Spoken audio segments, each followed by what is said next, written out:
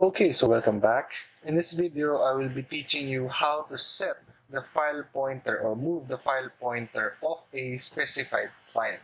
Okay, so to move the file pointer of a specified file, we first need to obtain the file's file handle. Okay, so to obtain the file's file handle, we just use the create file function or open file function if you want. And this was already explained in one of my previous videos, so just check the description down below. Next is we use the SetFilePointer to move the file pointer of the specified file.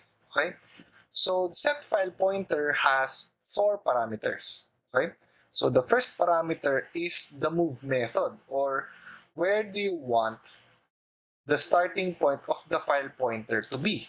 Okay, so there are 3 parameters that you can choose from. It's either file begin. So if it's file begin, then the starting point is the beginning of the file. Then file current. So file current is the current value of the file pointer, or where your file pointer is currently is. And lastly, file end, which will put the starting point of your file pointer to be at the end of the file. Okay? Next is the distance to move high and distance to move low. So basically, these are just pointers to the lower and higher order of 32 bits that specifies the number of bytes to move the file pointer. Okay?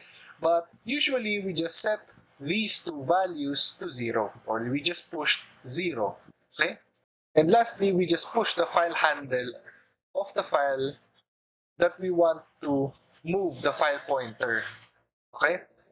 And then we simply call SetFilePointer. Okay? So this is how you move the file pointer of a specified file. So SetFilePointer is mainly used in conjunction with WriteFile, in which it can write the contents of a buffer to a file. Okay? So, and we will be discussing that in our next video. Okay? So, for more information about SetFilePointer, just check the description down below, and I hope to see you again next time.